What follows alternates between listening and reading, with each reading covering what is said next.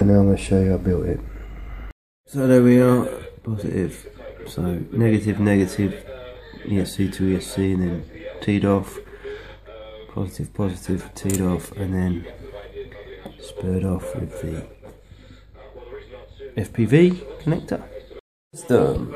So there's your, put an XT60 onto that, put a Naze32 on there, but I've got these really small, tiny little 2mm bullet connectors, and I put those on each motor. That was a real fart, to be honest.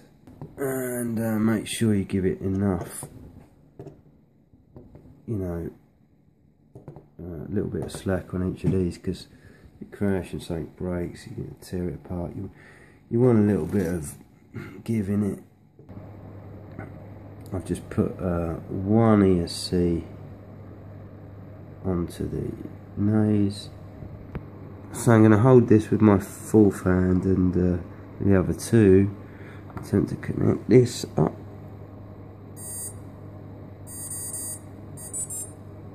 That looks good. The software that came on it, I've plugged in the one channel for the receiver just to test it works.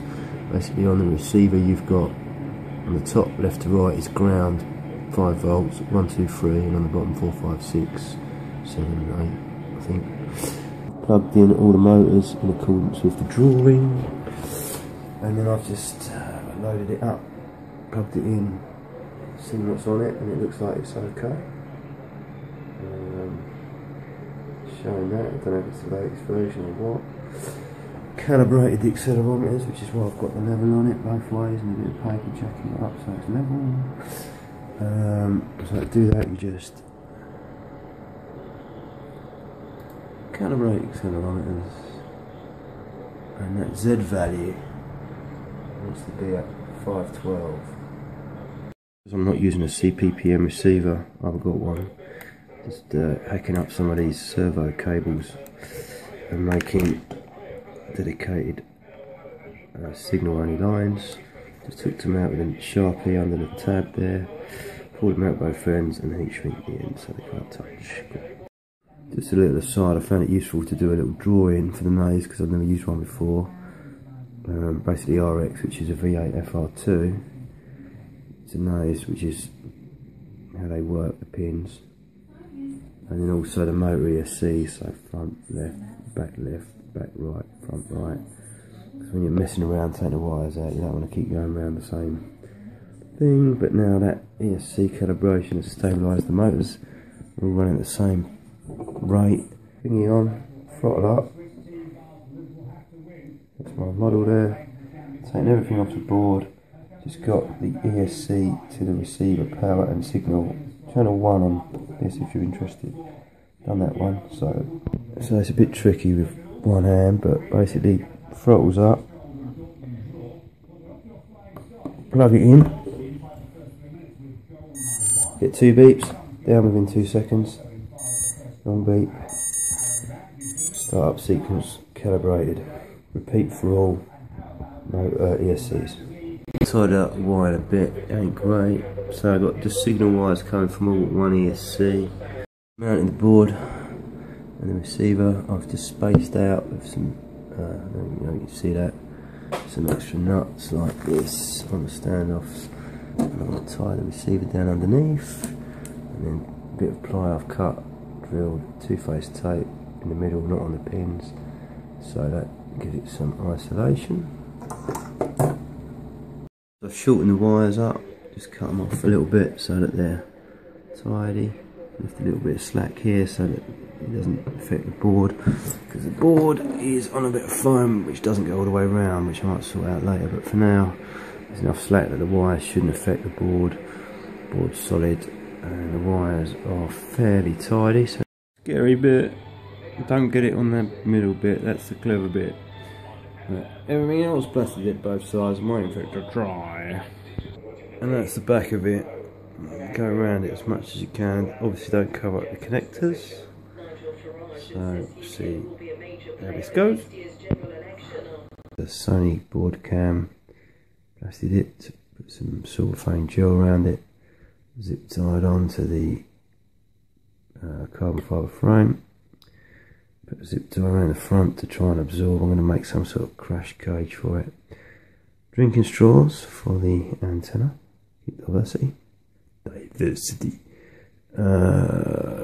Camera runs out through there. I've got to tie this wiring up. Back to a Boscam. That's a 200 milliwatt UK frequency one. Homemade antenna.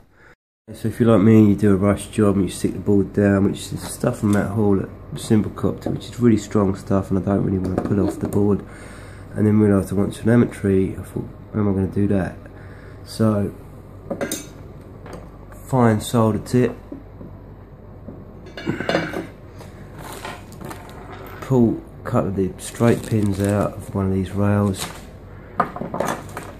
bend them at 90 degrees, wrap the wire around, solder it, heat shrink it, and then put it through the pin on the board for telemetry one at a time. And then that's why you need a fine solder tip, is just to get in there and get it to bridge and hold. So now we've got telemetry on that. The other thing I'm going to do when I've got it apart is run the, I've taken apart it was a B found, apparently a load of shit from Hobby King. I've desoldered the buzzer. The buzzer is marked positive, negative, and I'm just going to take the feed off of there, which is the battery, I think the middle one, battery connector. I've just got to look up the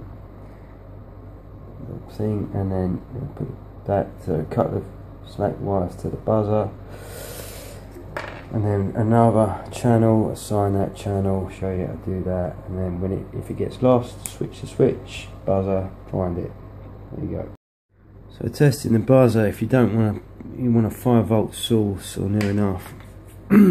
What I did was I duct taped 3 1.5 cells together, a bit of wire from the bottom, and then you can figure it out. Because of room reduction, I've cut down the pins on that, so the middle two, and it was a fart to get them. Anyway, I've got those two now connected up to the buzzer temporarily, and the telemetry on. So, ladies and gentlemen, with cigarette in one hand, using the other two.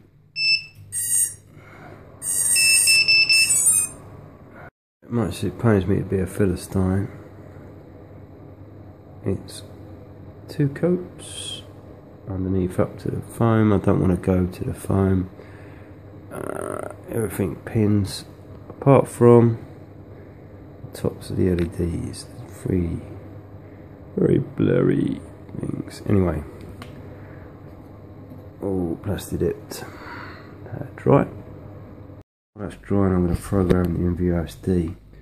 What I've done, these wires here are telemetry in and out, RX and TX. I'm going to take 5 volts off of one of these, not the one that's powering the board, another one, and then combine them. Despite all my savagery,